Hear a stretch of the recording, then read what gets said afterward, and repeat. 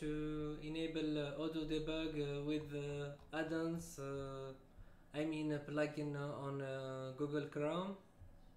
So this is better for always go to general setting and click on activate the developer mode. So open Google and write this Odoo debug add-ons Chrome and open the first, and then click to add to Chrome and yes, add extension,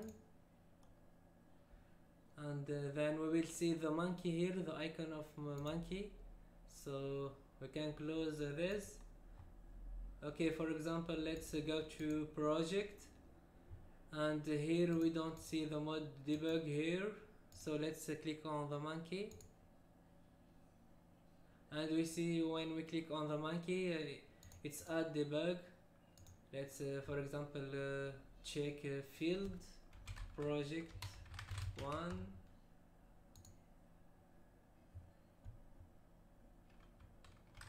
task for example K1, and open one. Now let's open, and here we see the developer mode. We can see the characteristic of field. Let's click again on the monkey to deactivate the debug. So now the debug is 0. So now the debug is equals to 0.